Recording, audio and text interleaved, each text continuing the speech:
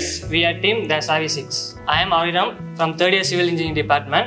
I am the team leader of the Savvy 6. We participated in Smart India Hackathon 2023 and I am so proud to say that we are the winners of Smart India Hackathon 2023. Here is my team, Devnath, Tanis, Santosh from 3rd year Civil Engineering Department and Roshan and Abhirami from CSE Department. Our problem statement involves GIS-based mapping of spring sheds and also the monitoring and management of spring shed.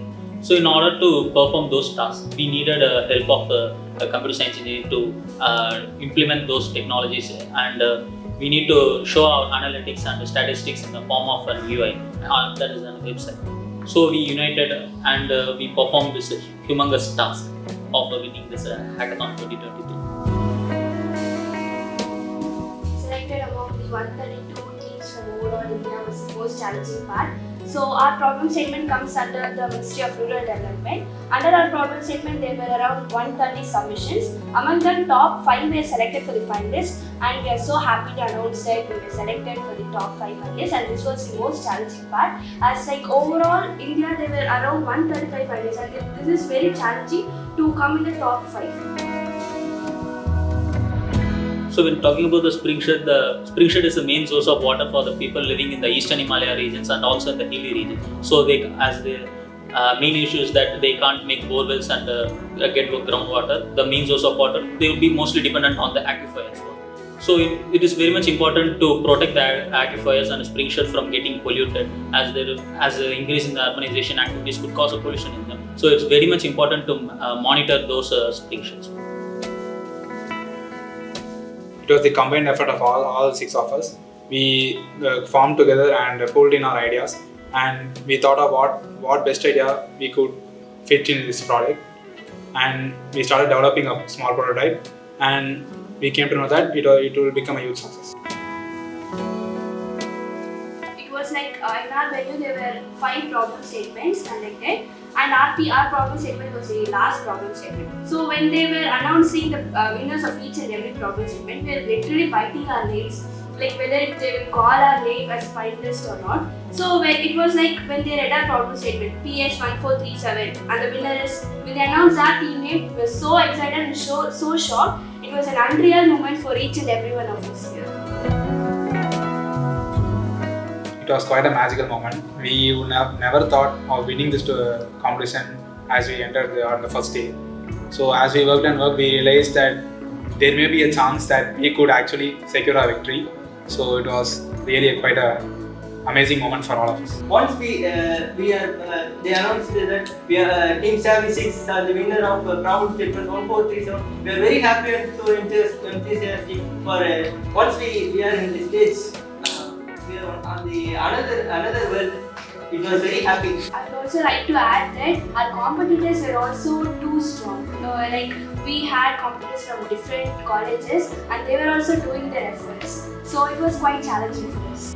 It is quite a proud achievement for us, since Smart India Hackathon is such a renowned competition, and achieving such a victory is a huge spectacle, at least in my books. So yeah, I'm actually very proud that our team came to achieve this. We also feel proud when junior, when they come and know, like they say, Akka, we saw your photo in the post, and congratulations Akka, like that. We were feeling proud to see them. So there was a team from other college, they developed a mobile app for that, while we created a website for that. So we thought like, how about creating a mobile app for that? So we created an idea where a website, we made it mobile responsive so that we can implement both the ideas in that same project.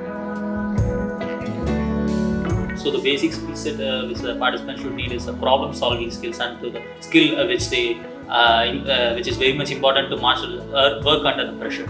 So there will be 3 rounds of mentoring and 3 rounds of evaluation. So each round of mentoring and evaluation, they would come and provide us new comments and new suggestions. We have to make them. The first thing they will check is that whether we are able to solve the suggestions which are given, or whether we are able to solve the tasks which are given by them. So it is very much important. Just form a good team, work hard, and master the core skills. Another important thing is that we should not form a team where we have like only friends around us. We should be able to mingle with other departments as well. college has supported a lot for us.